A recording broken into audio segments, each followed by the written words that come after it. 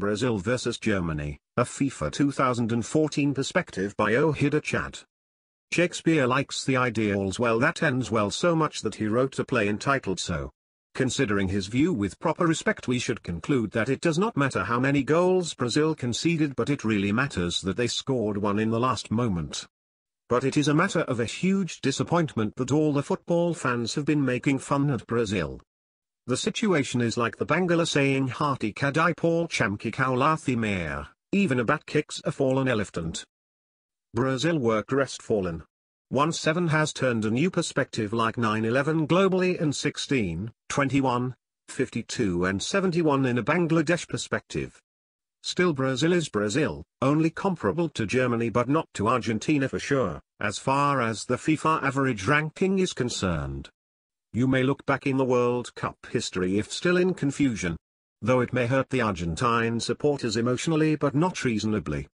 It is true that the result is not the only criterion. Every supporter is reasonable in terms of their support. It is their own consideration and ultimate choice, like the Bangla saying jare, noyone, lage, bhalo, beauty is subject to variation from eye to eye, which all it matters. If the world is considered a stadium, it could not tolerate the weight of all Brazilian and Argentine fans put together. And the stadium itself would also have been crestfallen. Metaphorically speaking, the similar situation befell Brazil at 7 p.m. local time as they conceded 7 goals. Actually, excess of anything is bad.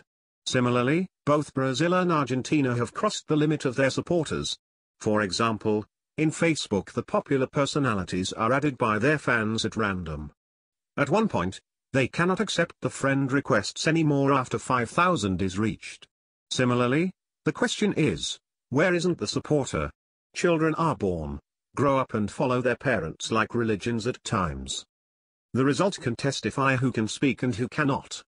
If you become speechless after hearing it, the speech test is positive for sure, no machine is required. The first few minutes Brazil played better than Germany until the first goal in 11th minute by German Thomas Muller, immediately preceded by the first corner kick from Toni Kroos. Miroslav Klose scored the second, followed by Toni Kroos '3 and fourth goals, and then by German Sami Khedira in the 29th minute, and only then the goals stopped up to 68th minute.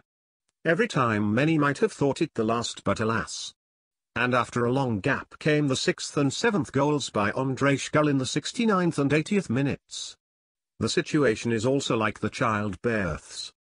One by one 7 daughters are born, and the hope for a son is materialized by the birth of a son in the 7th time at last.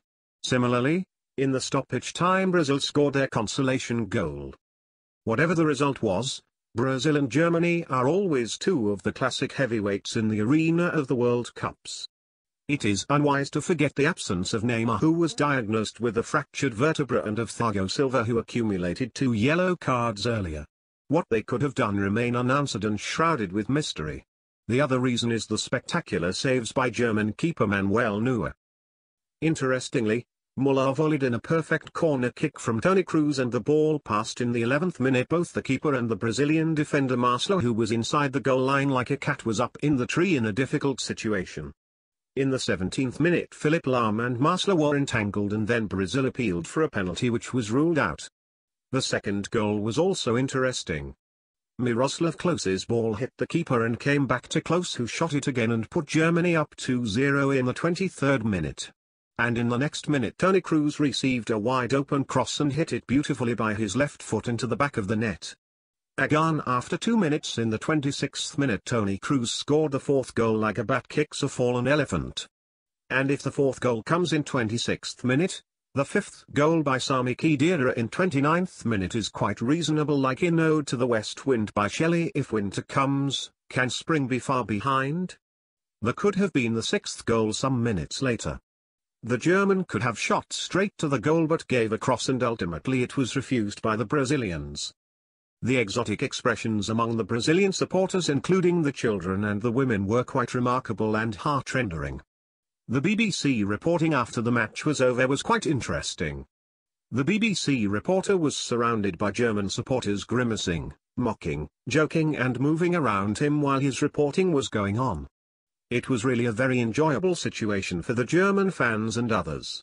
Whatever the intensity of the humiliation for Brazil was, Brazil and Germany are still the best so far as the FIFA average ranking is concerned. Besides, Brazil's great miss to score once and the successful goal by Oscar in the last moment will remain astounding to the team and the viewers forever. Brazil were rather unlucky in this match, mostly because almost all the attacks by Germany were successful. They had short cross passes exactly to the Germans, who also luckily netted the balls successfully. It is also true that Germany scored multiple goals in some other matches in the previous World Cups. To lessen the blemish in the Brazilian history in this World Cup against Germany, Brazil must do better in the next match for selecting the third position against the team which would be defeated in tonight's match between Argentina and the Netherlands. Published in Bangla News24.com on 9 July 2014. Thanks for watching. Please subscribe to my channel.